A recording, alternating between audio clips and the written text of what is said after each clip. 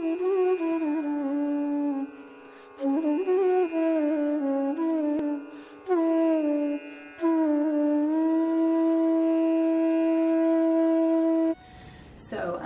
I feel super honored to be here and to be sharing this recipe with you. I really strongly believe that food was the number one medicine for me, and I just am so passionate about learning about all the different types of qualities in the foods and how they react and respond to your digestive system. And I feel like I was kind of my own petri dish in a way. Like I would just take something and see how it worked, and so I've been so focused on that for so long that now it's such a joy to be able to share what I've learned. I will go ahead and get started with the recipe. Does this work now, or do you have to light it still? You have to light it. Okay. So, let's see. So today we're going to be making a really simple dish, and actually, I'm going to get it. Okay, great. And it's beets and carrots with caramelized onions, cumin seeds, rock salt, and ghee. Those are the only ingredients for this dish. It's so delicious. It tastes like a million things have gone into it, but it's really just very simple. So we're going to start out with using some ghee. Raise your hand if you've never heard of ghee before. Okay, so everyone knows, so ghee is clarified butter, as you all know, and it's wonderful for the fall season because, raise your hand and tell me if anyone knows why it's beneficial to use ghee in this season. Deep. Because your vata will be increasing, so it's nourishing and unctuous, so it will replenish what's dry. Very true. So it helps decrease vata because it's unctuous and also nourishing. Any other reasons why we would be wanting to use ghee in this season? It's cooling? Yes, it's cooling as well. So I'm going to use about, I like ghee. So Sanjay, you taught me that. I would say, I'm making quite a bit here, so I would say about 4 tablespoons of ghee are going into this. Also, from a Western standpoint, ghee is really high in vitamins A, D, E, and K, and it also has omega-3 and omega-6 fatty acids. So you can tell your friends who are worried about you eating ghee that it's really beneficial for you, and you have some Western science to back it up too. Okay, so we're going to let our ghee heat up, and next we're going to add cumin seeds. So cumin seeds, can anyone tell me what cumin seeds are good for as far as digestion is concerned? Any specific qualities they might bring about? Okay, so cumin seeds help with the digestive process. They help increase your agni, or your digestive fire, and so does the ghee as well. So whenever we're cooking vegetables, it's always good to add a little bit of cumin. Not only does it help with the digestive process, but it also helps decrease gas and bloating. So I'm going to add about, I'd say, this is Sanjay Ji taught me how to cook, and so I never use measurements either. I just do it by eye. I think that's like a tablespoon and a half of cumin. Some students have really learned that. So you're going to let these cumin seeds really start to get brown, and you can start to smell even now. Some of you might be able to catch a whiff. And this is basically, cumin seeds are really developing their flavor right now and opening up. If you add the vegetables right away, it doesn't quite have that delicious, nutty, toasted flavor. So it's always good to toast them a little bit first and make sure you get them a little bit golden. And in the wintertime, if you were making this recipe, you could also add mustard seeds, but they're a little bit heating, so you wouldn't want to use them in the fall season. Okay, so these are getting nice and toasted brown. And then we're going to add our onions. So I used a yellow onion today. And the reason I used a yellow onion, oh, I forgot, will you give me a wooden utensil? The reason I used yellow onion is because red onions are more heating, and yellow and white onions are not as heating. They're still slightly heating, but when you cook them, they actually become sweet in taste, and they're not as heating, still a little bit, right, Sanjay? Okay. So, and if you notice that smell, raise your hand if you can smell the delicious onion smell. So that smell, it's called, when something smells really good and makes your appetite increase, that's called rochak. And there's certain things like garlic and onions that make something rochak, or it's like it already starts the digestive process before you even start eating. It starts your salivary glands going and it makes you hungry. So it's really important that you want to be eating what you're eating. You're not just choking something down because it's supposed to be good for you. Because your digestion starts even before you're putting the food into your mouth. So, and another trick Sanjay Ji taught me is to always make sure your onions are well caramelized before you add your other ingredients. Because that again is how you get that really delicious flavor. So if they're not caramelized, it will still taste okay, but it won't have that super delicious wow factor, which is what we all want, right? So as that's cooking, I'll tell you a little bit more about our other two ingredients, which are beets and carrots.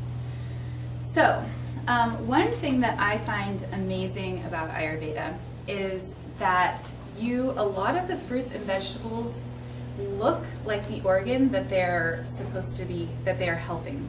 For instance, if you look at a bunch of grapes, it looks like the alveoli in our lungs. And grapes are really good for respiratory diseases.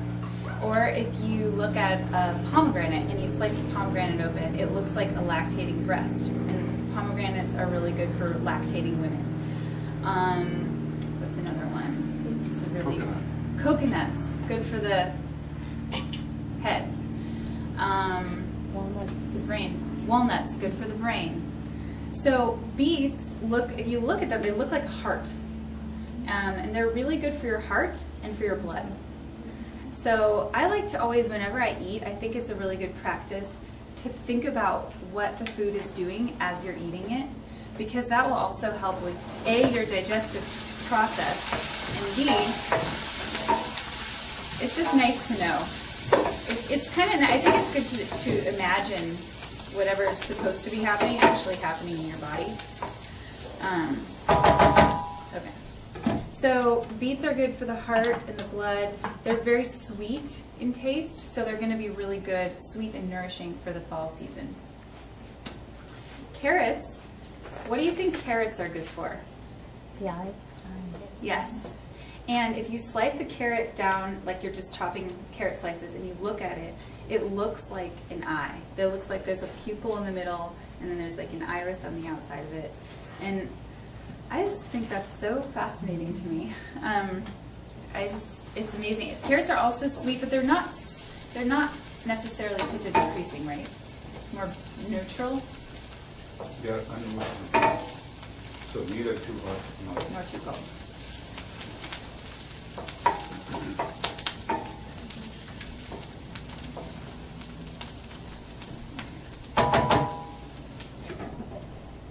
So this needs to cook for a little bit longer. Does anyone have any questions while we're waiting for it to cook about any of the ingredients or spices or herbs or? Yes. The butter, it could be any brand of butter or a specific butter. Oh yeah, okay. So when there's so ghee is actually clarified butter. So you take the butter and you boil it down to the point where all the milk solids fall to the bottom, and there's a foam at the top too that comes that usually settles to the bottom. So there are a couple brands that I recommend if you don't want to make it yourself. One is Ancient Organics. They use Strauss butter, which is local, and their cows are grass-fed. And they chant mantras while they're making the ghee, and they make it on a waxing full moon. So that's very typical or traditional Ayurvedic way of making ghee. And another way, or another brand, all right, that's the only brand I actually recommend if you don't cook it yourself. But if you do cook it yourself, you can use the Strauss butter is the best, unsalted always, because the salt will retain the water, so you won't be able to clarify it all the way. Vedika brand. The best brand is our brand. And we we make here. sell ghee here too, which I totally forgot about, which is the best, because we use Strauss butter as well, and it's infused with Vedika love. So, highly recommend Vedika Again, ghee. the ghee at Vedika is also cooked on a full moon with mantras and chants. So, Are Ayurvedic dishes always vegetarian? no. Not always. Correct me if I'm wrong, Sanjay Ji, but the way that I have sort of understood meat is that it's to be used medicinally. So it's not like everyone should be eating this much quantity, or it depends on your constitution and the season and what type of meat it is. And how it's cooked. What? I'm always at Vedika. Always vegetarian. It's always vegetarian at Vedika. Oh, here, yeah, it's vegetarian. Okay, so these are caramelized enough. If anyone wants to come and take a look, they could go a little bit longer, just in the essence of saving time. I'm just going to keep them about right here. This is like kind of your bare minimum caramelization. And then we're just going to add the beets and carrots. I'm not going to add the whole thing because it'll take too long.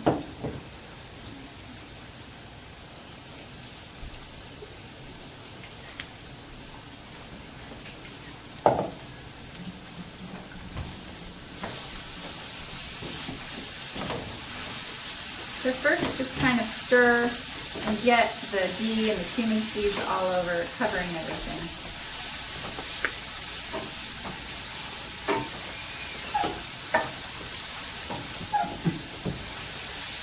And because these are shredded, they won't take very long to cook. You can also chop them into small pieces and do the same recipe. Shredding does take a long time, but it takes longer to cook that way. So it's up to you whether you want to have longer prep time or longer cook time. Okay, so once those are sort of mixed in, then you're going to add your final two ingredients, which are turmeric, which Caitlin spoke a little bit about. Turmeric is like the ideal spice for this fall season. It's cooling, it's blood purifying, anti-cancer, bitter in taste, really good for pitta, anti-inflammatory, prevention of Alzheimer's, like the list goes on and on. So I think having at least turmeric in at least one or two of your things that you eat every day is ideal. And then after you put the turmeric in, mix it around a little bit, then you add your rock salt.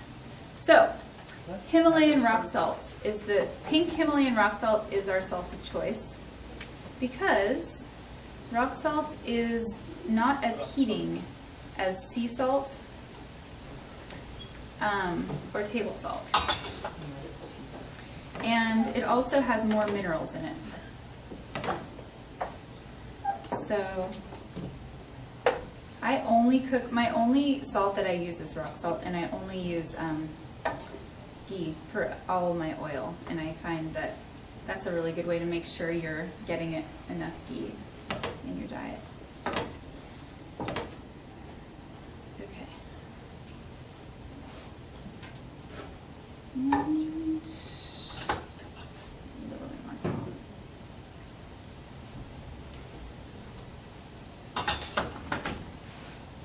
Is there anyone who should not eat ghee?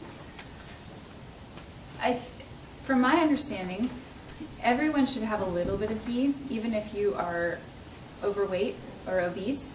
But not, if you are overweight or obese, then have a very small portion of ghee. And if you are of average size, it kind of just depends on your body size and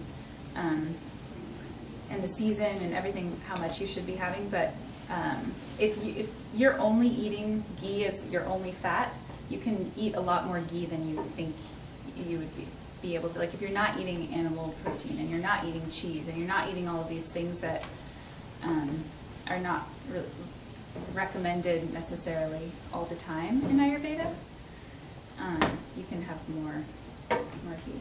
Would you agree with that?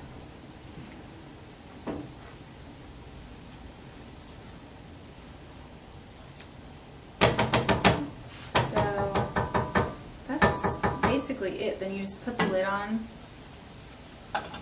set it and forget it.